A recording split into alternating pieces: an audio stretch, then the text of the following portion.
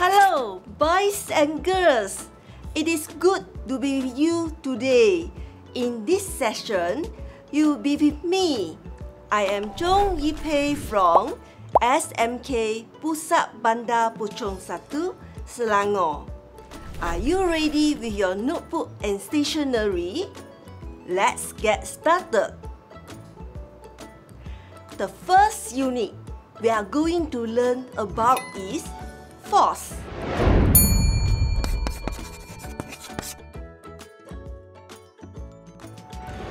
At the end of the lesson, you will be able to elaborate and communicate about force. Explain that force has magnitude, direction, and point of application. Measure force in SI units using the spring balance. You'll also be able to elaborate and communicate about the effects of force. Classify and solve problems on levers based on the position of fulcrum, load, and effort. Elaborate and communicate about gas pressure on the kinetic theory of gas. Explain and communicate about the existence of atmospheric pressure and effects of altitude on the magnitude of pressure. Explain the effects of depth on liquid pressure. Let us watch this video on the tug of war championship between Malaysia and Philippines.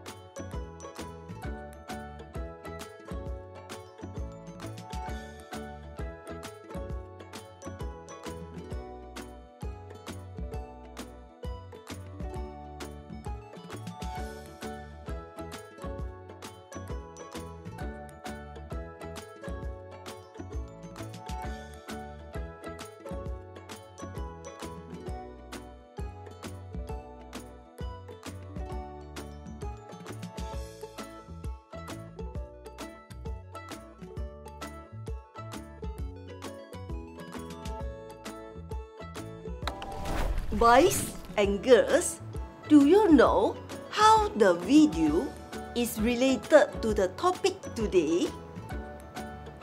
Yes, this sports championship uses force that we are going to discuss today. Okay, let us investigate more in this lesson. Let us define the meaning of force. Force is a pull or a push upon an object. From the video you have just watched, which type of force is used? Yes, it uses the pulling force. This is another type of exercise that everyone should know. Push-up. It uses the pushing force. Boys and girls, now let us learn about the types of forces. There are 6 types of forces that we will learn about: gravitational force, weight, normal force, frictional force, elastic force, and buoyant force. Let us understand each force together. Gravitational force points towards the center of Earth.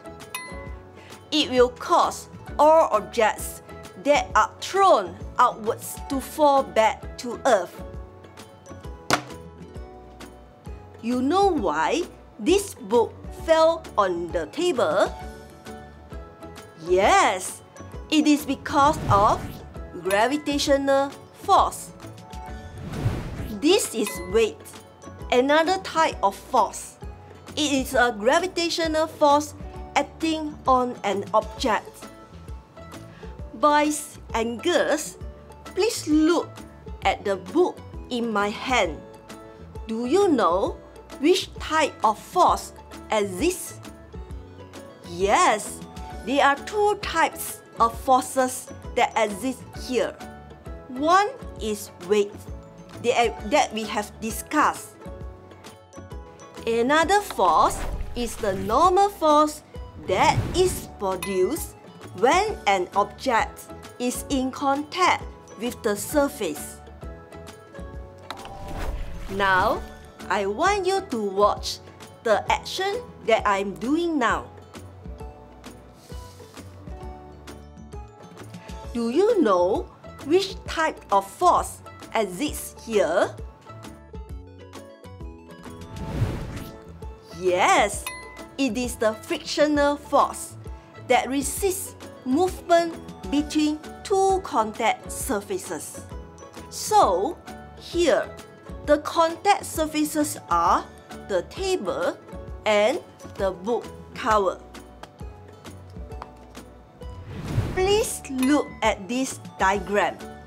The direction of frictional force is always opposite from the direction of motion.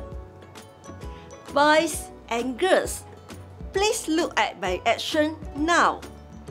Do you know which type of force exists now? Yes, it is an elastic force that exists when a material is stretched or compressed. Now, everyone please look at this diagram. This is buoyant force. Buoyant force is the thrust force acting on an object that is floating on the surface of a fluid. Now, let us discuss the characteristics of force. Force is a vector quantity. Boys and girls, what is a vector quantity? It means that force has magnitude and direction. And what is magnitude? Magnitude is the quantity or value of a measurement. We can measure the force and know the value. Direction is the path or course of a given movement or moving body. It shows the point toward or from which an object is moving. Now, boys and girls, this diagram shows a pushing force with a magnitude of 10 Newton acting on a box.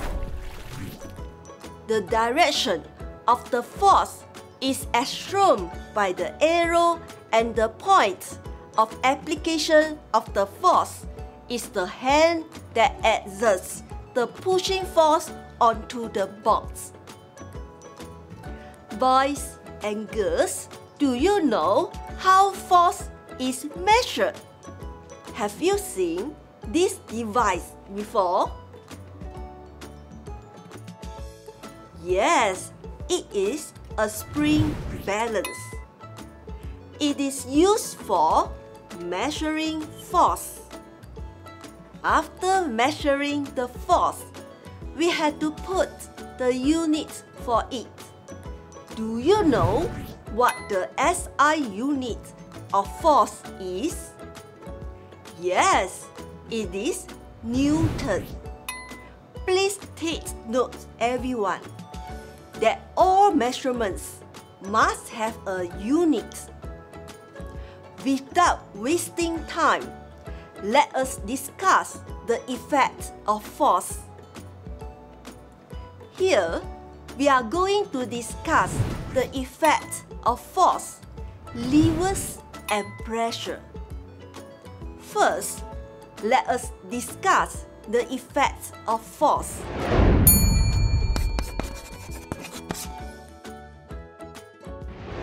As you know, force cannot be seen, but its effects can be felt.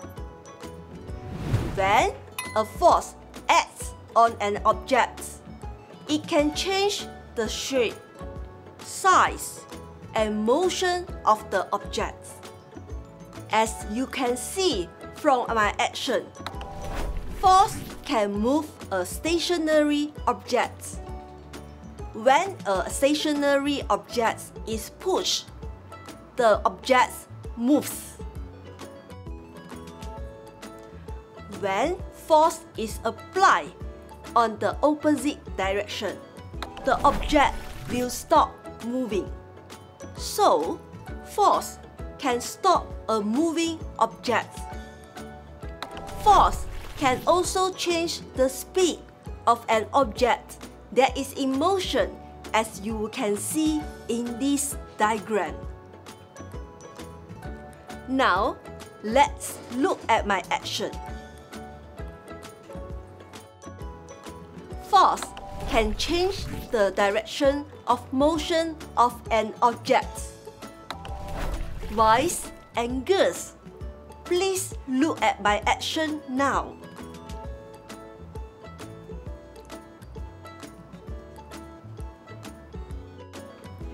Do you know what is the effect of force on this object?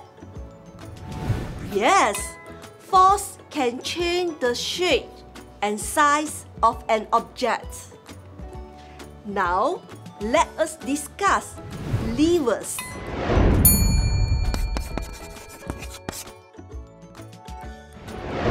This is a lever. In this diagram, you can see the parts of the lever. The parts of the lever include the efforts, fulcrum, and loads. The lever is a simple machine. It can allow us to do work easily, and it can also allow us to use minimal force to do work. Now, let us discuss the classification of levers. This is a first-class lever. The fulcrum is between load and effort. And these are examples of the first-class lever: a pair of pliers, a can opener, and a pair of scissors. If you see that the load is in between the fulcrum and effort, then this is a second-class lever. From this diagram, we can notice that the load is in between the fulcrum and effort. These are examples of the second-class lever: the wheelbarrow and the nut cracker. This is the last type of lever, the third-class lever. In a third-class lever, the effort is in between the fulcrum and the load. Attention, boys and girls. For classification of the lever, just remember the part that is in the middle. These are some examples of third-class levers. They are the ice tongs and the fishing rod. Now, everyone, let us discuss the principle of moments of levers. Please look at this diagram and remember the formula. load times distance of load from fulcrum equal to effort times distance of effort from fulcrum. Now, let us do a simple mathematical question. Boys and girls, please get ready with your calculator. Two children, Jia-Ying and Wei-Hong, are sitting on a seesaw. What is the distance that Jia-Ying has to sit from the fulcrum so that the seesaw is balanced? From this diagram, we can see very clearly that Jia-Ying's weight is 200 Newton and Wei-Hong's weight is 300 Newton. Wei-Hong's distance to the fulcrums is 2 meters. So, to make the seesaw balance, we have to get Jia-Ying's distance to the fulcrum D. So, we just need to put the numbers in the formula. That is 200 Newton times D equal to 300 Newtons times 2 meters. Please follow the steps as shown here. Lastly, use your calculator to get the answer. Now, D equal to 3 meters. This means that Jia-Ying has to sit 3 meters away from the fulcrum to make the seesaw balance. Boys and girls, lastly, let us take a look at pressure. Please look at the two diagrams that I am going to show you. This is the first diagram. Press a thumbtack into a plank. Can you imagine what will happen after this? Yes, that's correct. There will be a hole in the plank. This is the second diagram. Press a coin into a plank. But you cannot press a coin into a plank, even though the same force is applied. Do you know why? This is the answer. The effects of force acting on a surface depend on the surface area on which the force is applied. Force applied on a smaller surface area will result in a larger pressure. Conversely, the same force applied on a larger surface area will result in a smaller pressure. So, the formula for pressure is force per surface area. The SI unit for pressure is Pascal. Now, let us discuss gas pressure.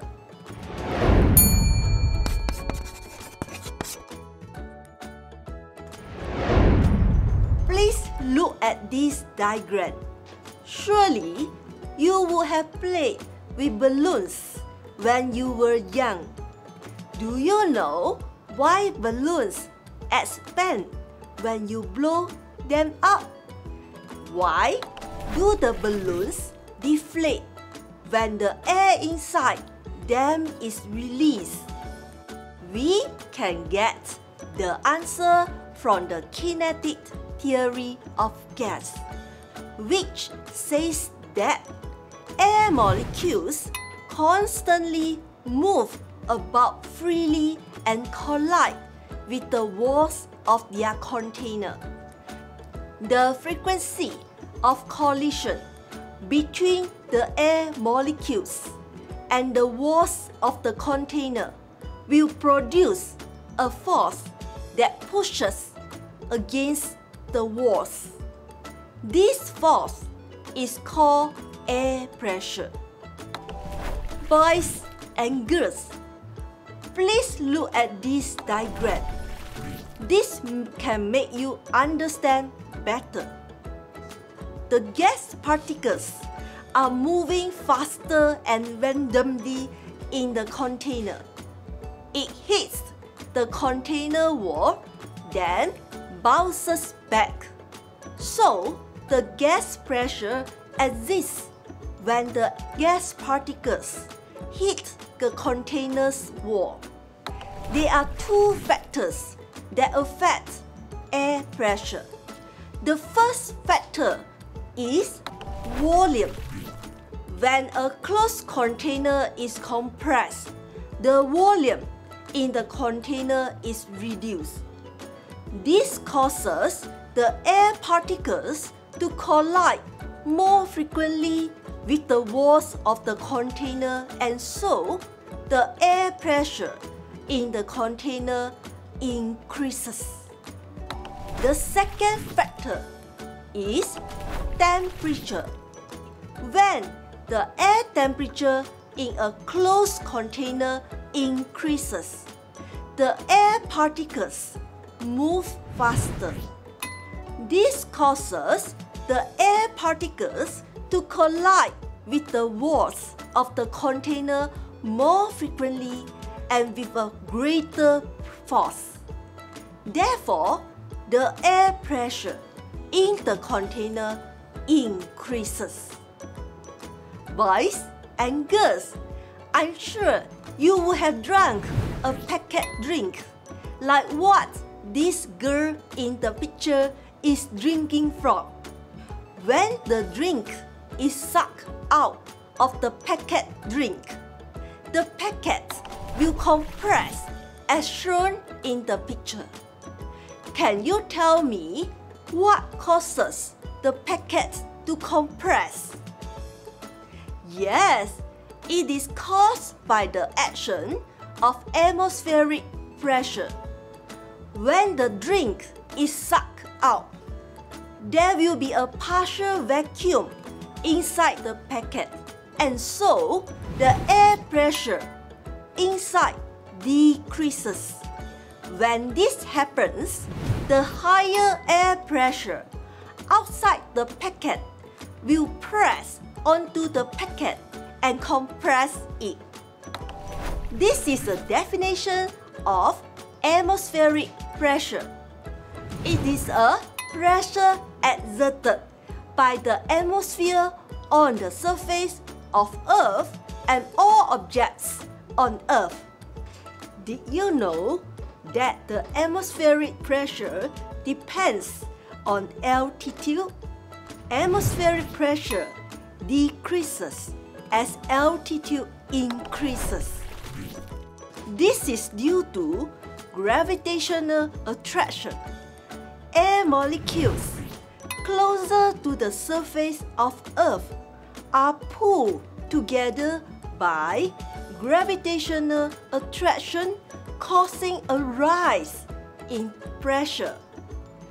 At higher altitudes, air molecules are less affected by gravitational attraction, so air becomes less heavy and expands easily. This causes a low atmospheric pressure at high altitudes. On the other hand, the pressure in liquid is different compared to the pressure in air. Liquid pressure increases when the depth of liquid increases. As you can see here, the water spouting from the bottom of the container exerts the furthest distance. This is because the pressure increases with the depth of water. Boys and girls, let's recall what you have learned by answering some questions. Are you ready? Question 1. What is the type of force used based on the given statement below? The force which pulls all objects towards the center of Earth. Please think carefully. You are correct.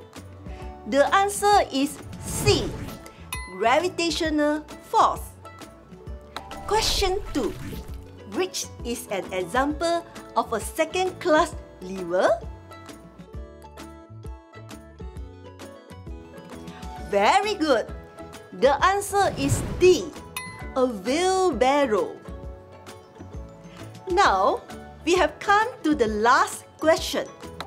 What happens to the air pressure when the altitude is higher?